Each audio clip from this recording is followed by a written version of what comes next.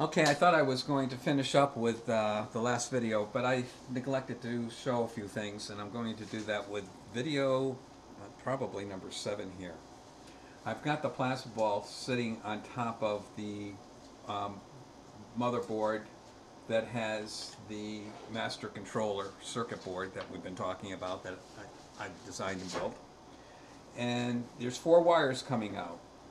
There's a ground wire, there's the internal oscillator wire, and then there's the 2 trigger wires, one for the master channel that would connect to the master channel, channel 1 on the Spooky, and the gating channel, and they're color coded appropriately or identified appropriately.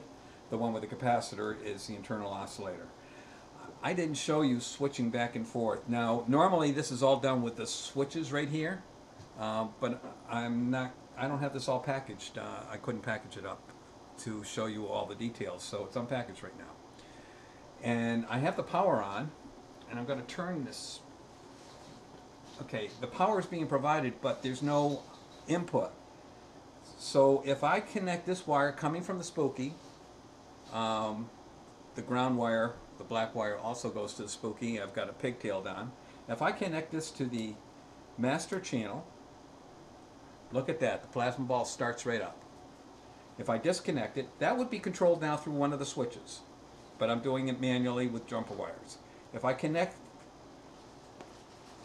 the, let me redo this. Let's put the alligator clip on there and disconnect it from the Spooky and go to the internal oscillator end of the cap. Watch what happens again. Look at that. Now it's running on the internal oscillator. So you can see how these 4 wires can be controlled through switches and plugs coming off the master controller. 4 wires. And just follow the schematic. The other thing I wanted to show while I was here, and I showed it in one of my earlier videos when I was doing gating only, and I keep getting asked for alternatives to buying a tri-field. I bought this little pocket oscilloscope. We'll turn it on. Hopefully I'll turn it on. Come on, pop on. There we go. It's loading up. It's a pocket oscilloscope. And if I bring the probe near it, look at that. Here's the probe. And you can see I'm about a foot away now. And you can see how it acts as an intensity. Now I can change the sensitivity and measure that field at a much larger distance. This costs $79, I believe. This meter costs $129. This is a lot more versatile because you can do a lot of other things. It is a full-blown mini oscilloscope, and it gives you a way of seeing the electric field.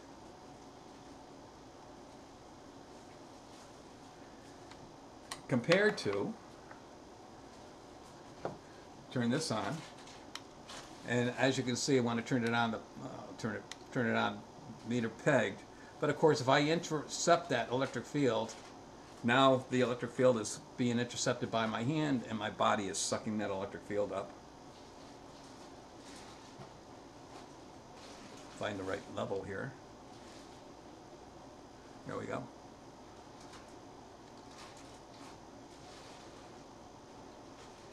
And it blocks it from the meter. $129, $79, more versatile. And that's my story, and I've showed you how we can switch from Spooky to the internal oscillator. I'll do it one more time. That alligator clip is going to the drive. I just disconnected. The plasma ball went off, and I'll bring it back to the Spooky. And there it is again. And of course, the Spooky, under software control, you can change the frequencies and so forth, according to the rules that I've defined. Okay. Read the PDFs that go up regarding this also, because they get modified, and we learn something new every day, and the modifications are generally better rules to follow and so forth. Okay, thank you very much. The end of this video. This will close up the series on how to modify a plasma ball. feel free to converse with me via email or via the blog on the website, the YouTube website. Have a nice day, everybody.